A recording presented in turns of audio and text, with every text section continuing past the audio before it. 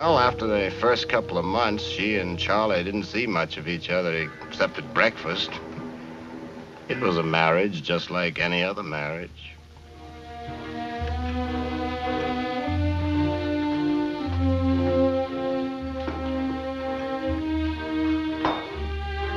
You're beautiful.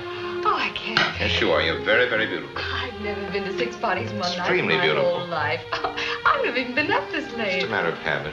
I wonder what the servants will think. They'll think we enjoyed ourselves. Yes. Didn't we? I don't see why you have to go straight out to the newspaper. You never should have married a newspaper man. They're worse than sailors.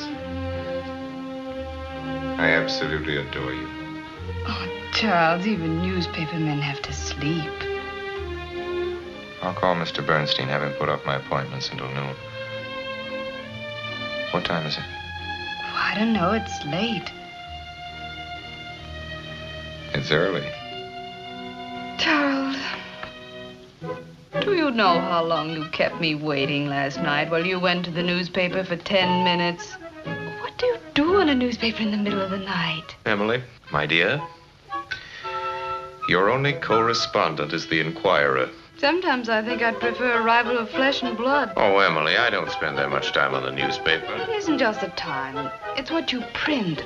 Attacking the president. You mean Uncle John? I mean the president of the United States. He's still Uncle John. He's still a well-meaning fathead who's Charles. letting a pack of high-pressure crooks run his administration. This whole oil scandal. He happens to be the president, Charles, not you. That's a mistake that will be corrected one of these days. Your Mr. Bernstein sent Junior the most incredible atrocity yesterday, Charles. I simply can't have it in the nursery. Mr. Bernstein is apt to pay a visit to the nursery now and then. Does he have to? Yes. Really, Charles? People will think... What I tell them to think.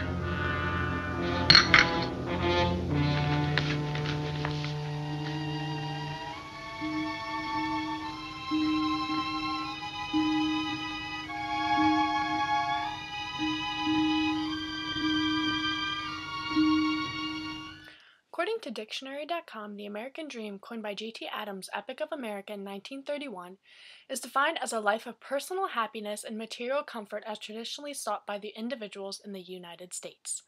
In 1921, the stock market crashed, signaling the start of the Depression and leaving Americans to pick up the pieces and fight for the necessities.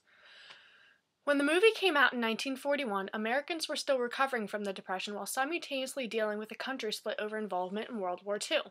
The American dream became a way for citizens to cling to hope that things could get better. It was known that to have the American dream, you should have a family, a house, and possibly a car. Soon this is what everyone was striving towards. People were convinced this is what they needed to be happy. In the breakfast montage, you see 6 different scenes that cover the 9 years of Kane's first marriage. The first scene, you have Kane with his newlywed wife, Emily. He's happy and even willing to push appointments off for her. And the next scene, Emily states, "Do you know how long you kept me waiting last night while you went to the newspaper for 10 minutes? He's starting to spend more time away from home and become more immersed in work. In the third scene, Emily says she'd rather have a rival of flesh and blood. They then fight because she doesn't like what he's been saying about her uncle, who is the current president of the United States. She says, "He's the president, Charles, not you," which he replies with, "That's a mistake that will be corrected one of these days." In the fourth scene, Kane and Emily have a fight over a gift that his subordinate, Mr. Bernstein, gave to be placed in the nursery.